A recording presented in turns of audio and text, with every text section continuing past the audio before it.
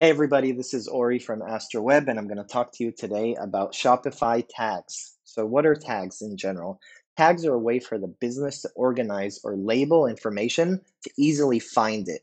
That's the simple concept of it. Now, because you're actually going to organize your information, so your orders, your products, customers, etc., you're going to organize in a certain way. You can easily work with that information. You can just organize it like a group, or you can actually make the store function differently. So let's show you one example, and then I'll talk to you about everything you can organize and just give you more and more examples. So let's say, for example, as a business owner, you want to identify, you want to group together all of the orders that, for example, were below a certain threshold. So let's say they're below $10. You want to organize that and easily export that information or just look into it, etc. So what would you do? First of all, you would go to every single order one by one. Let's say, for example, this order, and you would actually tag it.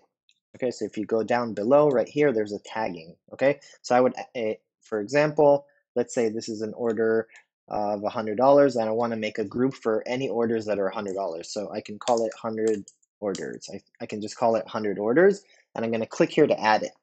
Okay, and now I'm going to save it. Okay, so what I would basically do is go to all of my orders right here. Let's just say, for example, this one, and I'm also going to tag it as 100. Now, if you've created the tag the first time and you start filling it in, you'll have an auto fill. So it's easy not to make typos, to make different types of tags. You're just going to click on it, okay, and save.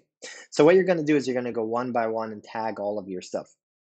Okay, so now let's go here. Now, as far as the first type of functionality, what can you do with tags? You can easily organize and find that information. So if I go here and I type in 100, okay, then I'm going to search for 100 in all of my tags. But what I prefer to do is go here, type in tagged with, and then type in 100 orders. Okay, I'm going to click on it. Okay, so now you see here that I have one order. Now, if you remember, I tagged two. And the reason I can only see one right now is there's a certain lag in the tagging itself. So usually it takes about a minute or so, or maybe 2 minutes in some cases, to actually showcase. So if I go here, actually refresh, and now you can see it here. So now I've made a simple way to organize it. Now, let's say if I'm searching and I want to easily find, I can always click on more filters, tagged with. But let's say I want to save it and it's something I want to revisit often. Because I've already searched for it, I can actually click here, save filter, and I can call it orders with $100. Okay, and I can click on save. When I did that, now it's easily accessible next time via this section, right? This is the view all orders, and this is view orders with 100. So anytime in the future I have more orders, it's just going to be easily accessible for me. So it's a way to organize. That's the first part. The second part is you can use this and actually do custom development. You can ask your developer to go and make some kind of logic to, for example, send a different email to customers where their orders are at least $100, or cancel certain orders, or pause them for extra fraud review if they're very high value, or any functionality you're trying to do. So there's a lot of ways you can organize things. Hope that makes sense. So let's talk about what can you actually organize and tag in the system. Okay, so we can tag a few things. So number one, you can tag orders. Orders include both orders and drafts. Okay, so that's number one. Number two is you can tag products. Okay, so product, let's say I go here, and it's always going to look the same, right? You have tags right here, and I can organize product. For example, this would be all of my stickers, or this would be all of my, bestsellers, or etc. Okay.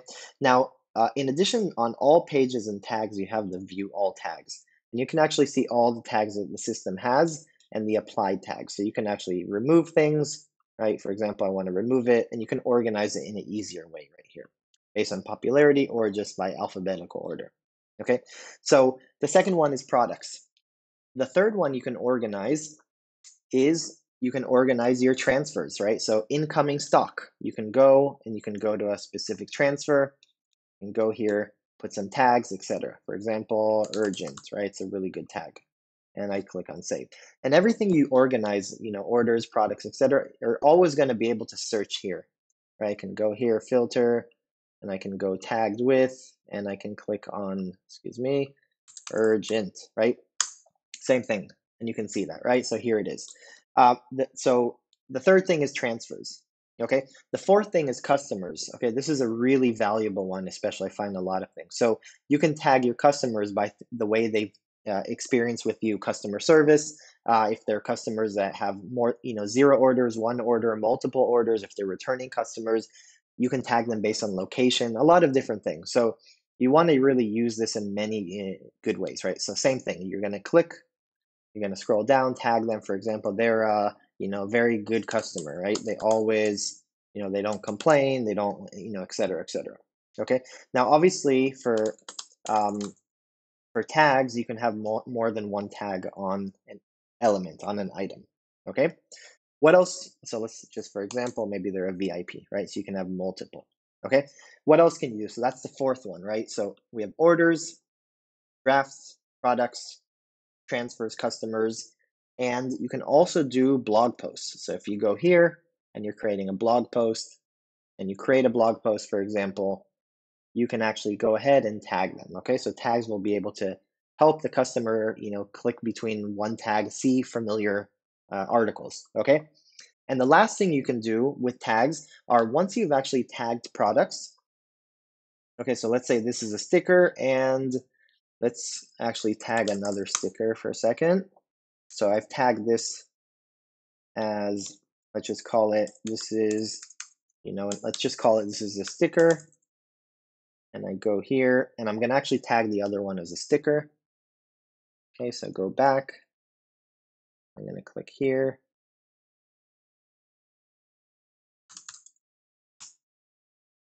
Okay, and I'm going to save. Now, the last one is you can create collections automatically based on tags, right? So I'm going to go here to collections and I'm going to create a new collection. Let's just call it my stickers, okay? My stickers.